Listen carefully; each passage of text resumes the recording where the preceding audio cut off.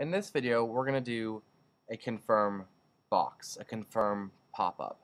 So it's like an alert box, but there's actually a confirm or cancel button included. So we're going to go ahead and do this in brackets. We've worked a little bit in the console, we worked a little bit in brackets. I think it's important for you to go back and forth between an editor and the console. You need to be comfortable with both. No, I'll worry about that later. Okay, so here we have our awesome JS.html from last time. There it is on my desktop. We did this last time using buttons with an alert, but we're going to do something different instead. For right now, let's go ahead and let's just trash this. So we'll do JavaScript confirmation box. So in the body, we're just going to start with the script code. So here's our script tag. We've got that going. Actually, I'll go ahead and let that be indented. And in this, we're going to do var x equals confirm, and we'll just put hello for right now, semicolon. Actually, let's just go ahead and run that.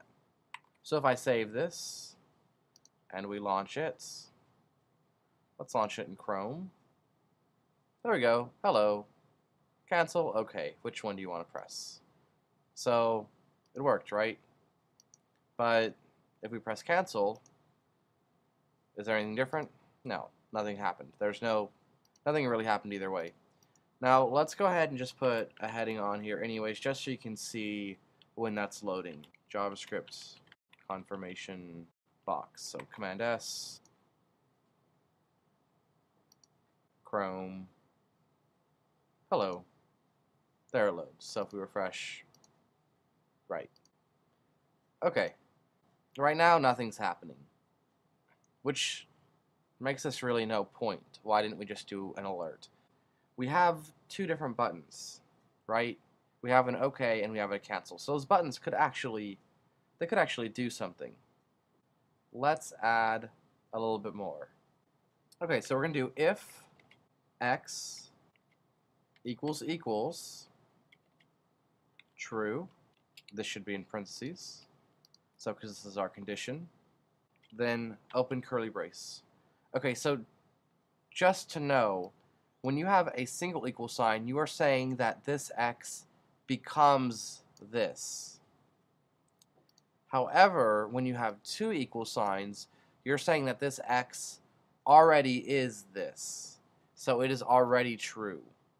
So if I were to do x equals true, that would be confusing to the computer because it would be saying if x, not even if it becomes, but if x make true.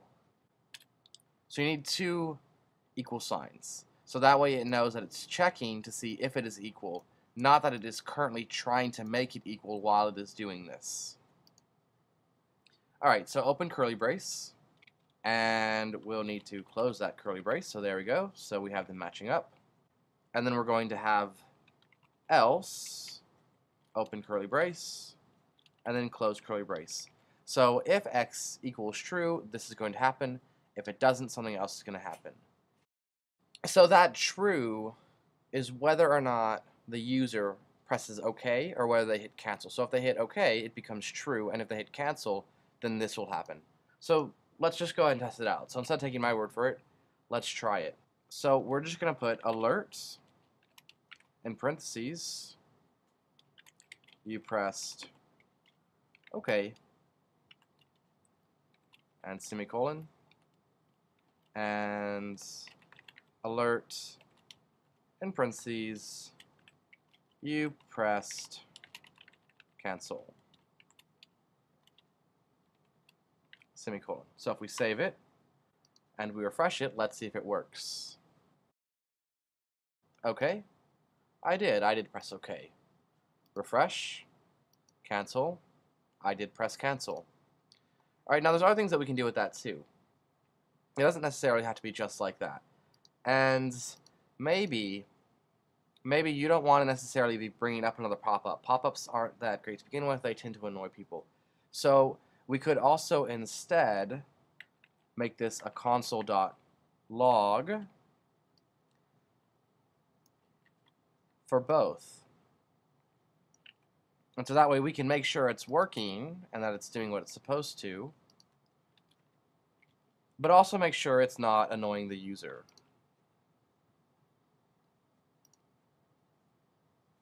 So, okay. No annoying pop-up.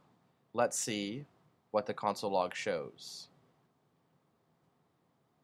You pressed OK. From awesome-js.html on line 13. And if we look, sure enough, line 13. Now if instead we press refresh and we press cancel, you pressed cancel from awesome-js.html from line 16. And there you go, from line 16. So you can use the console log to make sure that things are working without having to use alerts. And the nice thing about that too is if you want to remove those messages later, if you miss one, it's not really that big of a deal because it's not going to annoy your users because they're not going to see it. Most people aren't going to be browsing around the internet with their console log open. So you don't really have to worry as much if you forget to remove a console log as if you forget to remove an alert. So that's great, right? So what, right? So what else can we do with this? So instead of just hello, maybe it says like, want to see a cute puppy?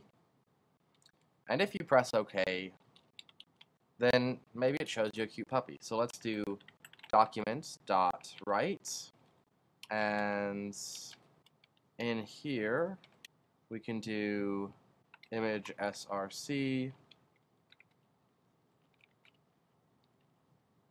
equals, and there we go. These are just a couple images off of Wikimedia Commons, since they're public domain.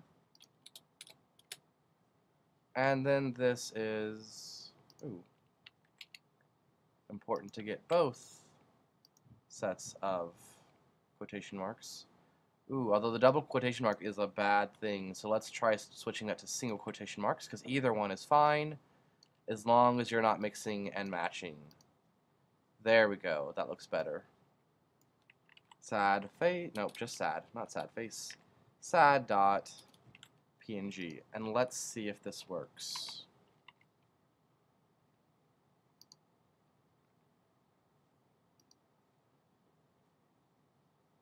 Okay, there we go, there's a puppy. And if you don't, very sad. Who doesn't like puppies? Come on. Alright, so if we go to the JavaScript console, you can see here you pressed cancel, and thus the sad face. You could do this with redirects as well.